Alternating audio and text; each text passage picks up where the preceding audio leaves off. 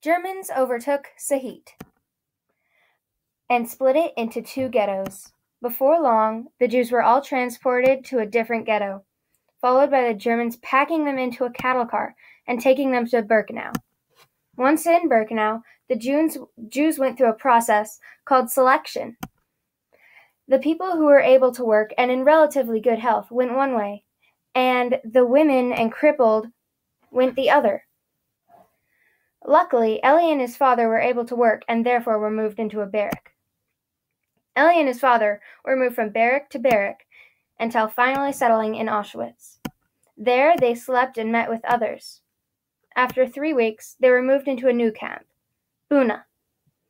Elie and his father worked in a warehouse in Buna, counting bolts, bulbs, and various small electrical parts.